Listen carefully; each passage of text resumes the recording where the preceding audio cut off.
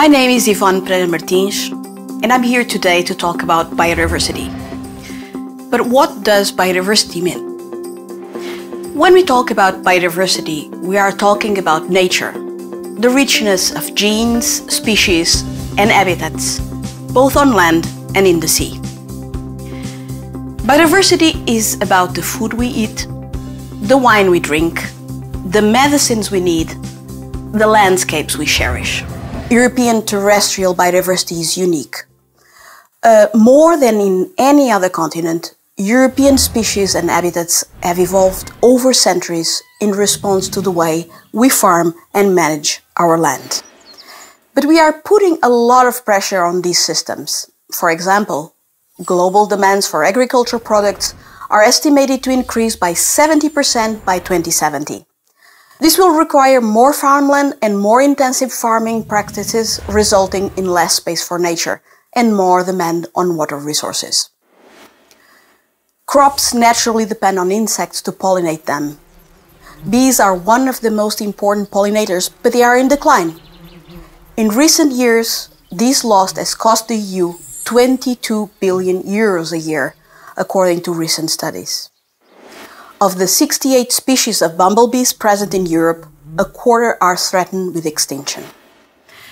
There are almost countless ways we rely on these ecosystem services provided by nature.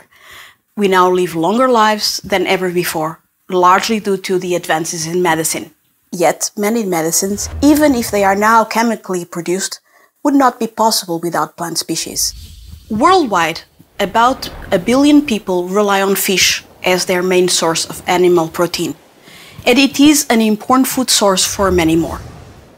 In Europe, about 30% of assessed fish stocks were being fished beyond safe biological limits at turn of the century. Globally, biodiversity is now being lost at an alarming rate.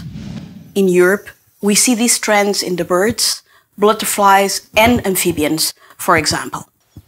More than half of Europe's most important species and habitats are in an unfavorable conservation status. But some things give me hope. For example, some species that were once threatened are coming back. Part of this success has been due to conservation efforts. In Europe, we have more than 100,000 protected areas covering more than a fifth of its land area. Europe's Natura 2000 and Emerald networks are unique in the world, forming an international coordinated network of protected sites.